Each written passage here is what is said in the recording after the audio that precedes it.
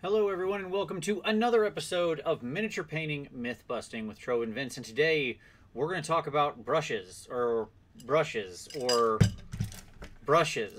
well, I guess brushes, just brushes. We're gonna talk about brushes. One, two, three, four.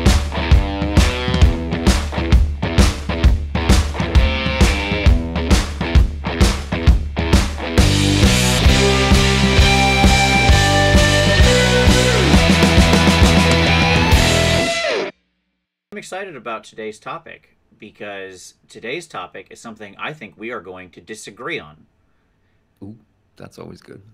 Today's topic is to paint miniatures, you must have an expensive sable hair brush, or you must use an expensive sable hair brush for your miniatures.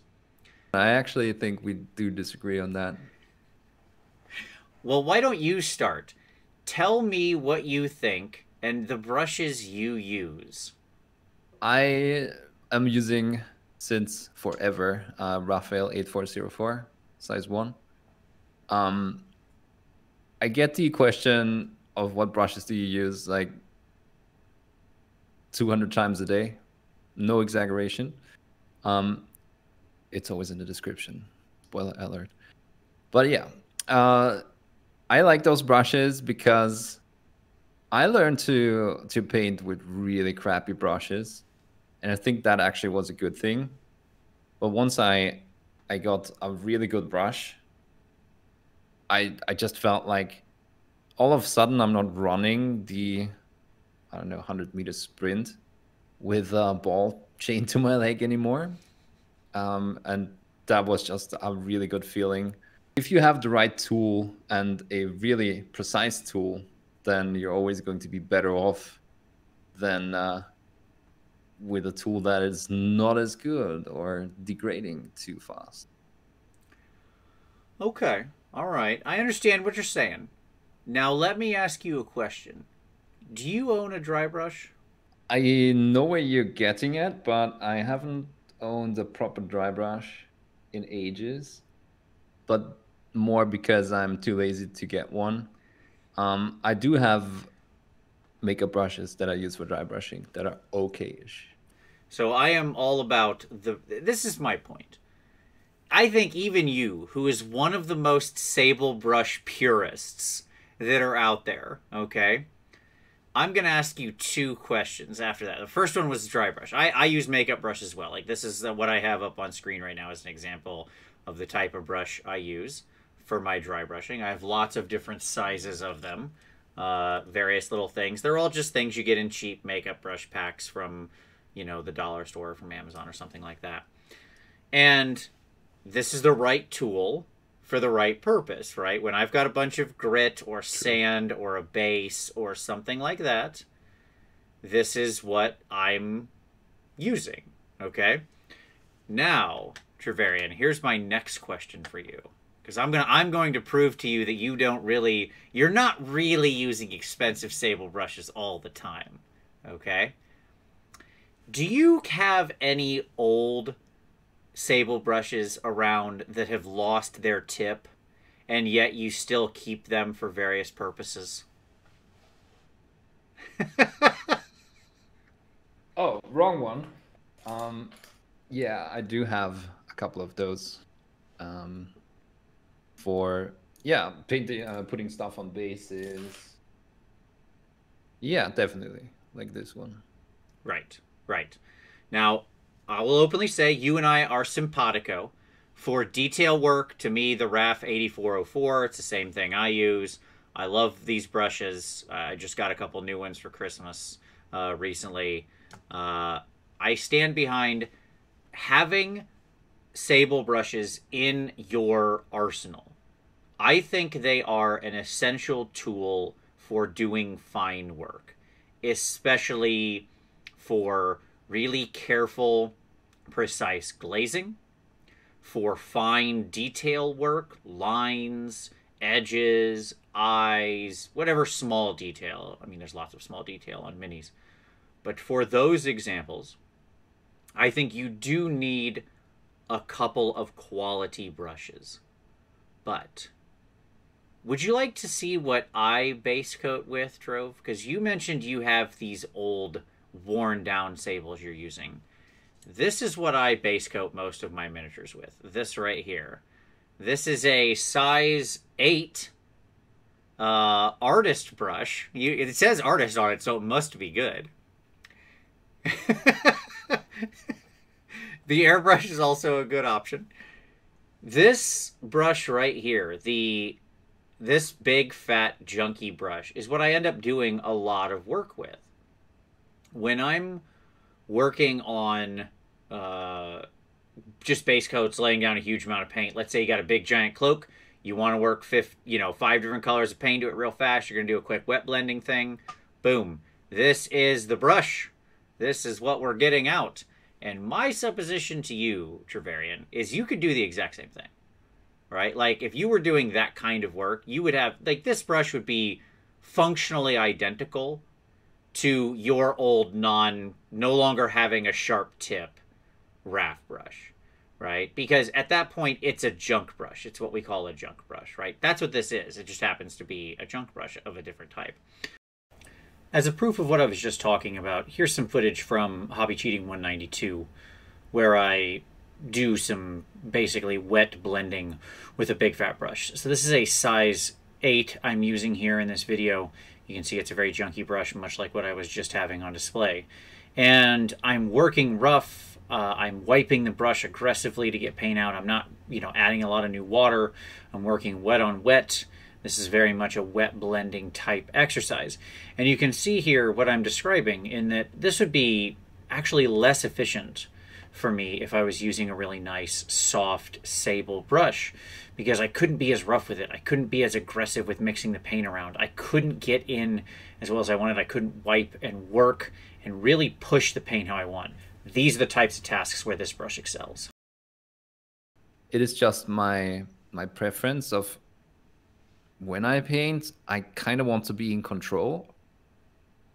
So I want to control where the paint goes. And you mentioned wet blending. I don't always have control over where the paint goes with wet blending. Sometimes it does what it wants, right? So I'm trying to minimize the factors that don't allow me to control paint. So if I have a brush that is splayed and then do wet blend with it, there is a few hairs that I cannot control, and they just go off to the side. And I guess that's why I also like to do more basic techniques with a good brush. I think you hit upon something that's really important here that is worth mentioning, which is your techniques that you tend to employ. In our last episode, we talked a lot about there is no one perfect way to paint a miniature, that people use lots of different techniques. Absolutely. So check that out. And I think what's important there is that certain techniques require a more precise, a nicer, a higher quality brush than others, because it's a technique better suited to a certain tool. For example, I mentioned that your fine Sable brush is good for things like very controlled glazes, very controlled precise layer. Finishing work is what I would ultimately wrap a lot of this up to, or detail work, right? We can use any of these generic terms we like. But if you're somebody who uses a lot of wet blending, or maybe you're somebody who uses a lot of value sketching, right? Banshee style or Roman Lapat style, where they use a lot of value sketching as early steps in their miniature painting.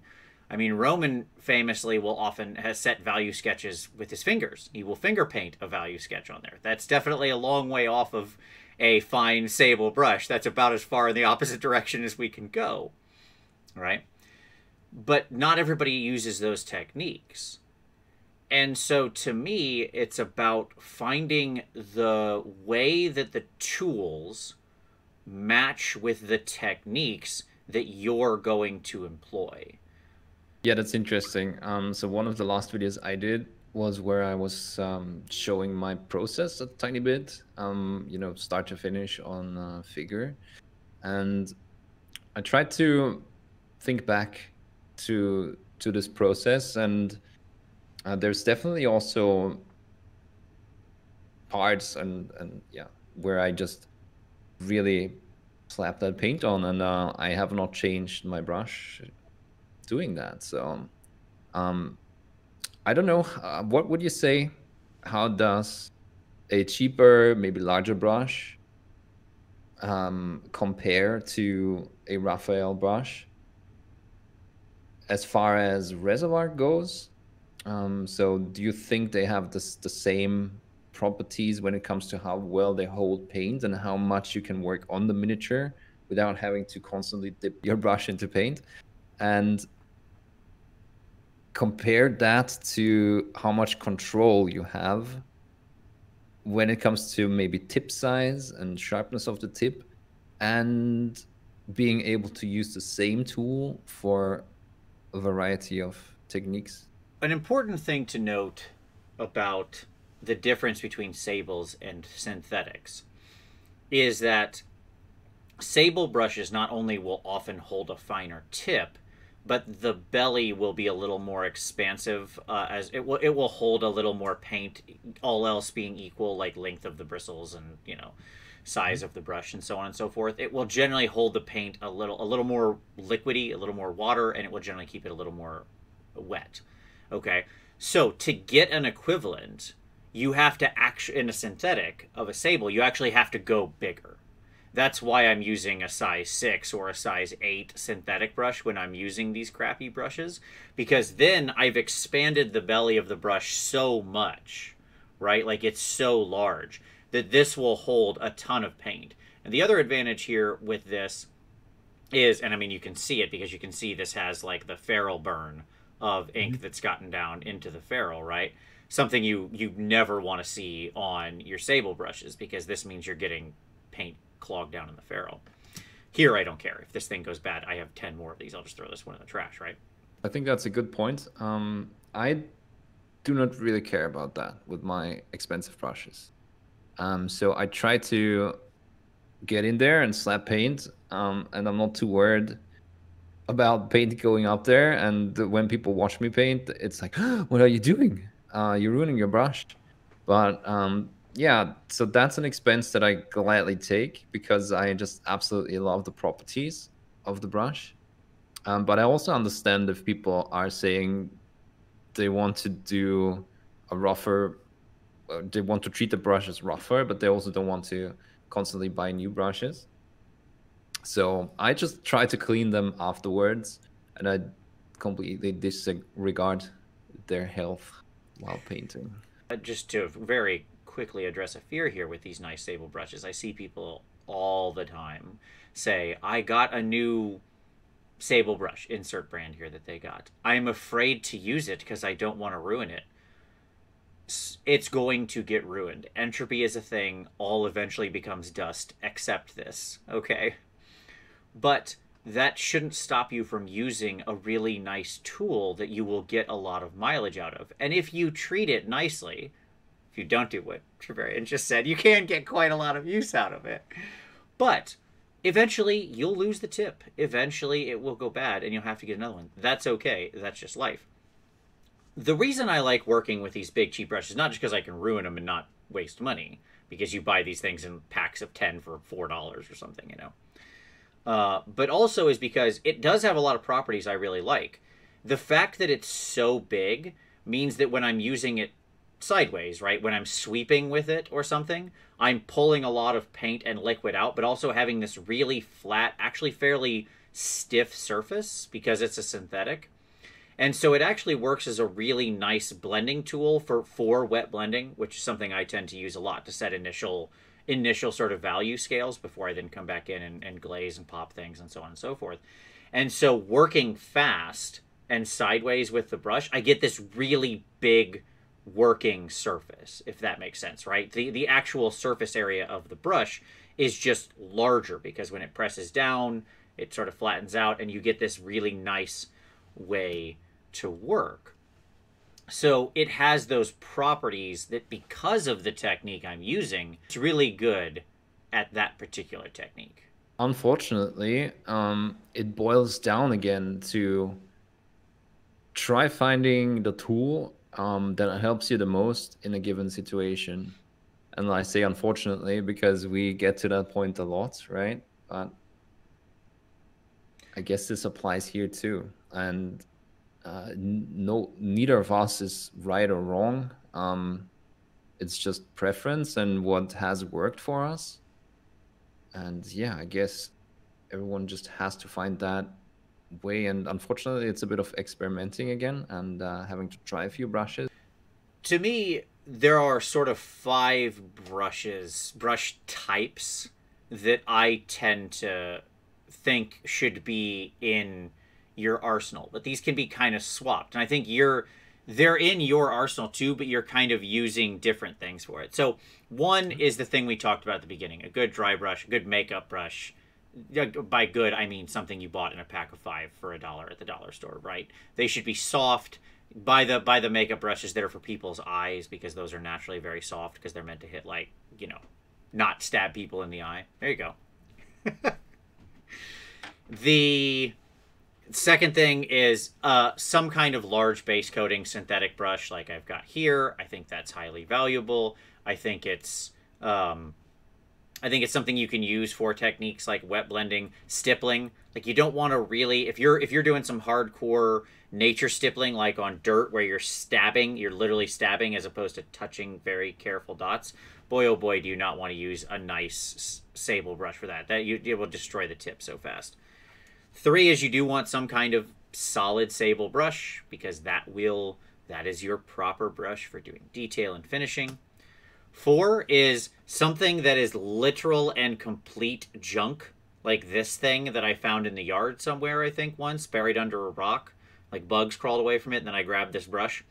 I use this for getting in with washes on bases, or things that need to be, or terrain, or stuff like that. Like, things that are going to be really, really rough garbage work, where I'm just trying to, like, dip the whole thing in a wash or in an oil wash or something like that, and just slather liquid around, right? And I'm going to ruin this thing over and over and over again. And then 5 is just the previous form of your nice brushes. So your Sables, once they lose their tip, they're still very useful because they still have that quality. And I use them for a lot of mid-level layering work where I'm not trying to get precise yet. I don't need the sharp tip because I'm not doing detail, but I want the control. And those have that nice tension that I can do that work with without burning the tip. Those are kind of the 5 brushes that I tend to think of. The way I use those brushes, they become more like a universal tool, almost like a Swiss Army knife, where I feel like they can do all of these things except that work or the work where they would get destroyed, using paint in a rougher way, and stippling and just complete disregard for a brush. Try to keep an open mind, even if you prefer one or the other. Don't close yourself off towards trying brushes that are, maybe more ruined or maybe stiffer, or are brushes for a different purpose, and just try to experiment with it, even if you have that one style. And if you're like me and you're saying, no, I just use that for everything, even then it's good to try out brushes in a completely different way. And who knows what you might find. Maybe you find the perfect technique. So there you go. Do you need a Sable brush? Yeah, probably. Does that need to be the only brush you use? Probably not. Trevelyan says that's the brush he uses most of the time, and it's true, and he uses it as a multi-purpose tool. But even he has older brushes or junky brushes he'll use. For me, it's about the right tool for the right job. I don't get out a hammer when I need to screw something into the wall, and in the same way, I'm not using a really fine, sharp, expensive brush when I need to slap around a base coat. So, there you go. I hope that helps you find the brushes you need and that suit your style. But as always, I thank you very much for watching. Don't forget, this series alternates between my channel and Trevelyan's channel, so if you're not already subbed to him, his channel is linked below, and you can find the alternating episodes over there on his channel, or you can see the playlist which has all of the videos on both of our channels. Thank you so much for watching, and we'll see you next time.